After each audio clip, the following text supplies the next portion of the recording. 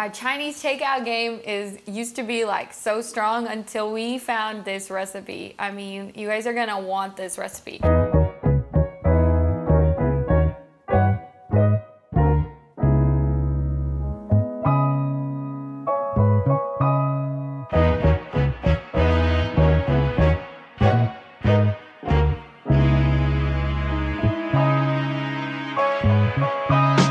Honestly, the Ukrainians probably duped this from the Chinese. Normally, it's hard to make dumplings, but we have literally the easiest hack for you.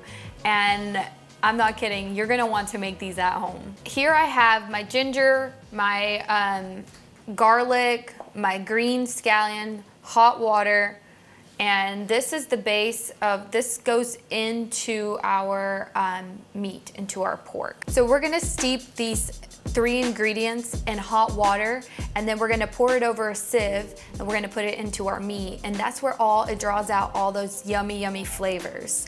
So what we're gonna do, we're gonna start with our our garlic, and we're gonna just grate it into this bowl right here. So we're just gonna grate it. You can use your just regular grater. This is one of those little zesters, but this does its job for sure. And we're just gonna go through all this garlic. It's gonna make sure you don't grate your fingers down. You don't have to go all the way down to just, you can leave this, or you can actually throw it in there as well, because we're actually gonna run it all through the sieve anyways. Nothing like a sauce beside a human.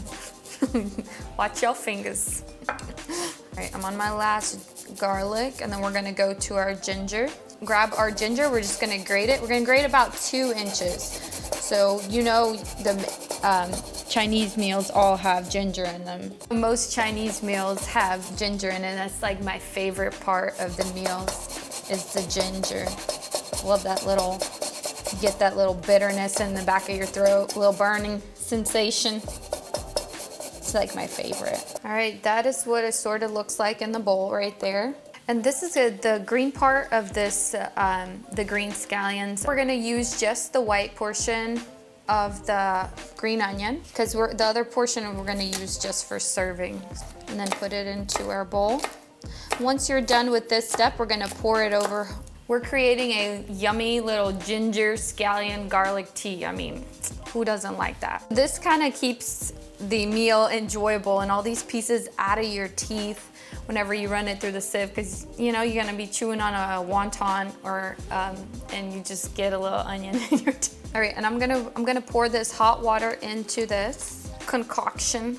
We're gonna let it steep for about 5 to 10 minutes, and then you can kind of like feel the water. If it really like cools down, then it's ready to be mixed into your mixture. So we're just gonna set this aside, and then we're gonna wait until this cools down. Concoction is ready to go. Put this through a sieve. Just gonna pour it right over. Smells already so good. Smells like a little wonton. Get all them yummy, yummy juices out. Just gonna toss this right back here. Look at this beautiful, clean broth. So nice. And this is gonna go right into our meat. Here we have our 1 pound of ground pork, and next goes 2 eggs, 2 whole eggs, medium eggs. And we're just gonna mix it together. Mix it really well. You can use whatever ground meat you want for this. If you want to be healthy, you can go for the ground chicken. But to get that authentic flavor, we're gonna use pork. I love it. It's funny because I used to never eat pork or any kind of meat until I got married. That boy. Just mix it really, really well. I'm gonna throw in my ground pepper, my sugar, and salt. And then we're gonna mix that up really well. So you're gonna mix it for about like a minute. Make sure everything's mixed well together. It already looks really good.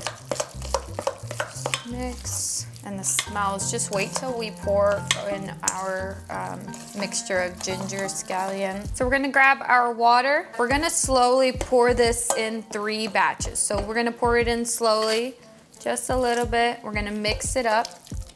Just really get, oh my gosh, you can smell the ginger. It smells so, so good. And just mix it really well.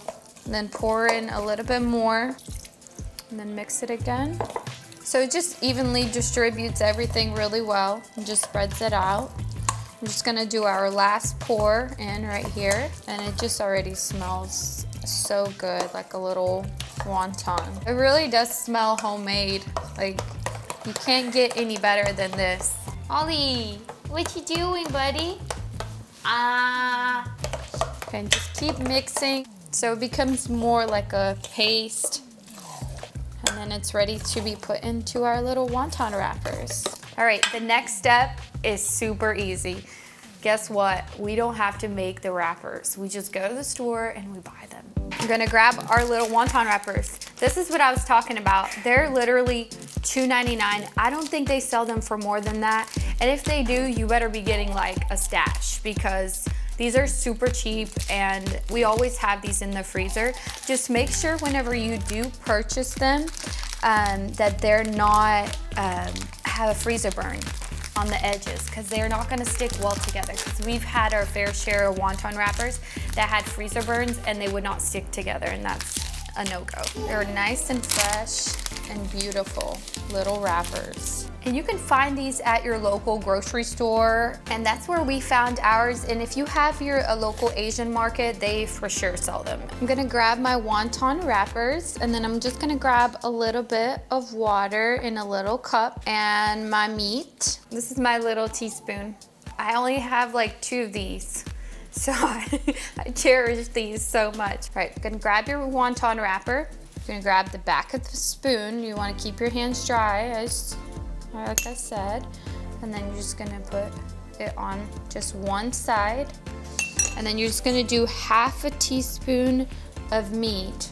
Don't do too much because it will come out of the shell, and you do not want that. You want to keep it inside. Wow, it's getting there.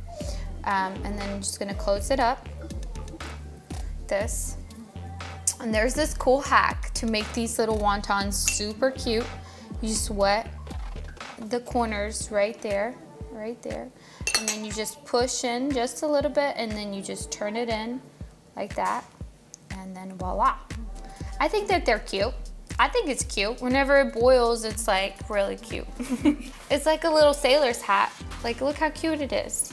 And it does get a little tedious, so it's an awesome like family little thing to do, just to keep, you know, the kids busy, or like if you have like you know, all your families over, it's great to have them all do it all together, because for one person it gets annoying, not gonna lie.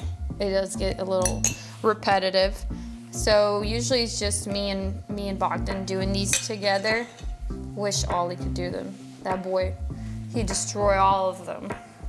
But yeah, it's a great family kind of thing. And that's what we usually do in like the Ukrainian culture. If we're making like the pierogies, we do them as a family, and because it's, you know, it's faster that way too, and you can get a lot of them done, and then you just like freeze them and just have them like a stash of them in the freezer, where it's an easy kind of meal to have to do.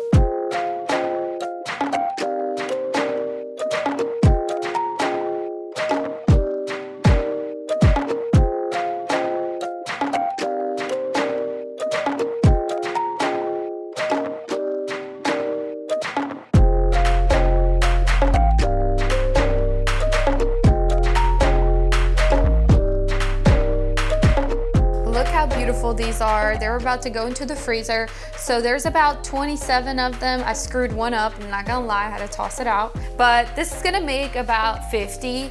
So we're about halfway there. So we're gonna put these into the freezer. So if you wanna eat your dumplings like today, you wanna make sure you freeze them for about 10 minutes. But if you're doing it to store them, we made some like a week ago, and we made like little baggies. There's about 15, so it's like 2 portions. And we just freeze them, and then they're ready to go whenever we're like craving some. So we just put them in a pot to boil, and they're ready to be served. All right, so we have our water is boiling, ready for our little dumplings to go in. Set this on the side. And you want the water to be at a rolling boil before you dump them. So we're just gonna dump, there's about 15 of them, so we're just gonna dump them straight frozen into the water. And then what we're looking for, I'm just gonna stir these just a little bit. What we're looking for is for them to float up to the top. That's when you know that they're ready. They start floating up to the top, so you really have to watch them so they don't overcook.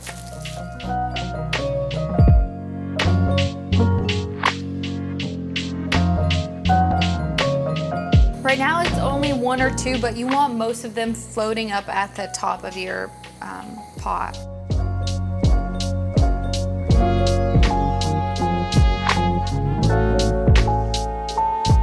All right, they're ready to be fished out. I'm just gonna use this little scooper. Look at that. Nice, they stayed all together. None of the meat came out. That's why it's super important to freeze them a little bit. I'm gonna bring this right on over there. This sauce right here that I'm mixing, the ingredients and how to make this will be in the description below. It's this yummy, yummy sauce. We're gonna pour this over our dumplings. You can either just have it as a dipping sauce, but I like to pour it over just to get it delicious. Oh my gosh, I cannot wait. And this is like one of those meals where if you start eating one, it's not gonna be enough. You're just gonna be like inhaling them pretty much because they're so good. This is one of those things that people always ask, what do you get at Trader Joe's?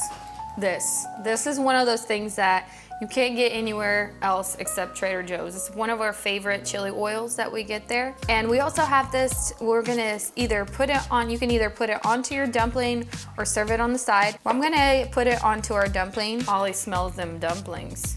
Oh shoot, I should probably save some for him. Next, I'm gonna put a little green onion, because who doesn't like a green onion? Delicious, look at that.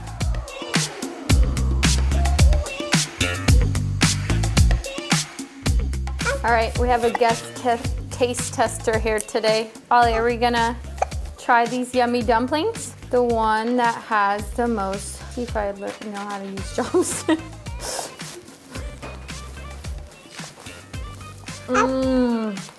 Ollie. How do you feel about the dumplings? Yeah? You think they're good? You wanna give it to mommy?